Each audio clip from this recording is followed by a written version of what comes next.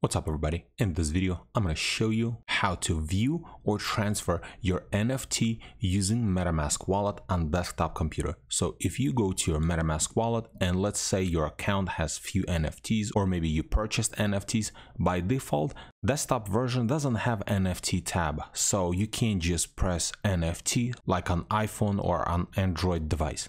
So the easiest way to do that, to view your NFTs, is go to OpenSea, and then in here we need to press on a little wallet in the top right corner, and then this window is gonna appear. Then we need to choose MetaMask and then choose wallet, the one that holds NFTs, and then press next and then connect.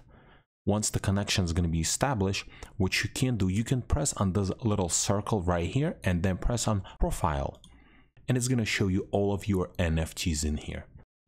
And then to transfer NFT or to send to somebody else, here's what we need to do. First, choose NFT. I'm going to choose this one, for example.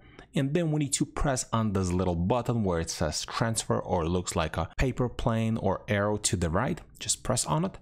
And then this window is going to appear. And right here, we just need to paste Ethereum address or ENS. And then once you do that, press transfer. Then another pop-up box is going to appear from MetaMask to confirm or sign or something like that. Then you'll have to pay for gas fees, and that's it. NFT will be transferred to that wallet. And this is pretty much it. If this video is helpful to you, press that like button and don't forget to subscribe.